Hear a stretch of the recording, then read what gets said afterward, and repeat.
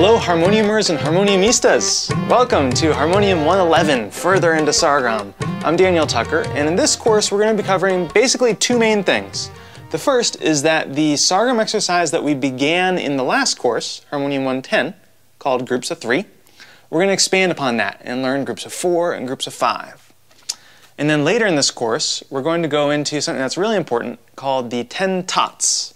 The 10 tots are 10 different scales from Indian music.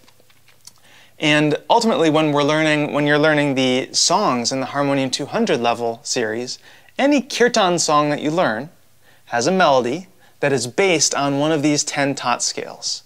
So learning the tot scales is really fun. They're beautiful in their own right, but it's a really important foundation so that you get acclimated to all the different nuances of the melodies to come. So there are two different supplement sheets that come with this course, one on the 10 tot scales and the other on the Sargam exercises that we're going to do.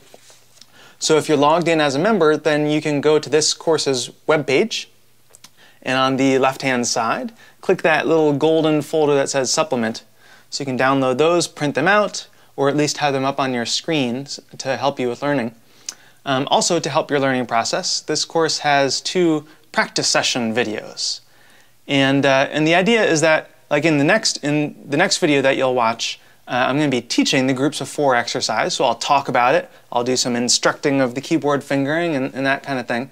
But then in the video after that, it's just a practice session of Groups of 4. So it'll just be camera focused on the keyboard and not that much talking, and you can just practice that Groups of 4 exercise along with me.